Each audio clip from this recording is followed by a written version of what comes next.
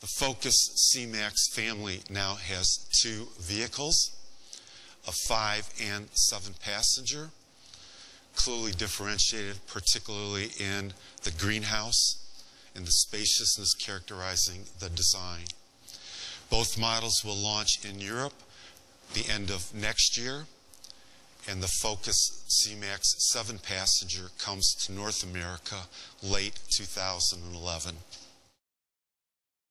We'll be catching the leading edge of that same transition that we believe will occur in North America.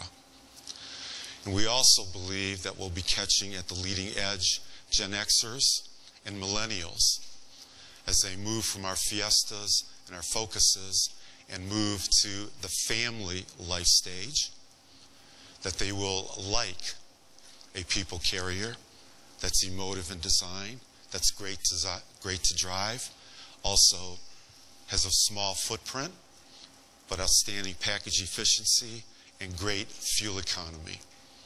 So capturing the trend in the market and capturing millennials and Gen Xers as they move to the family life stage.